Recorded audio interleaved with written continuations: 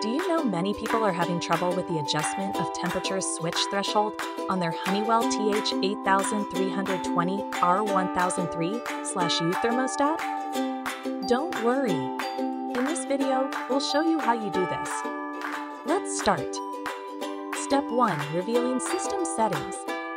Start by touching the SYSTEM button on your Honeywell TH8320R1003/U thermostat to reveal system settings.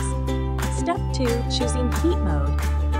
Then choose the heat mode from the options available for system mode.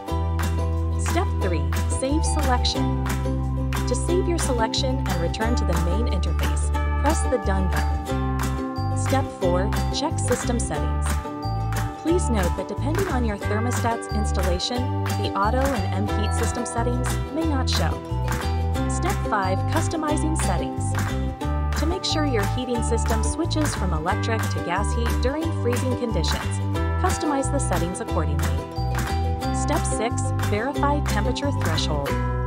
Finally, carefully recheck your settings to verify you've adjusted the correct temperature threshold before exiting.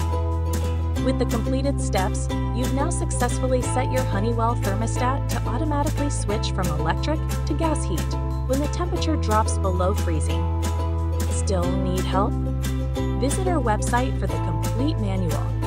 There you will also find questions and answers from other Honeywell users. Did you find this video helpful? By subscribing, you help us continue to answer users' questions. So, subscribe to our channel.